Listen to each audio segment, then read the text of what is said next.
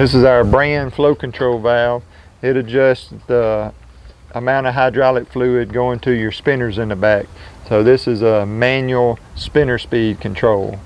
If you wanted your spinners to just stop, you would go all the way to 0 with it.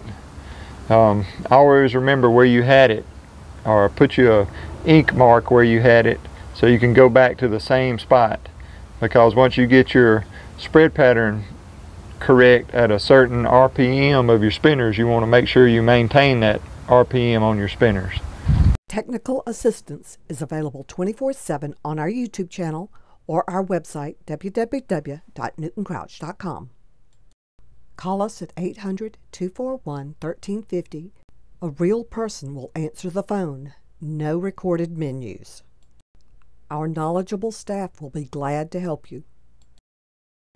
Proudly made in America, a family-owned business since 1940, Newton Crouch.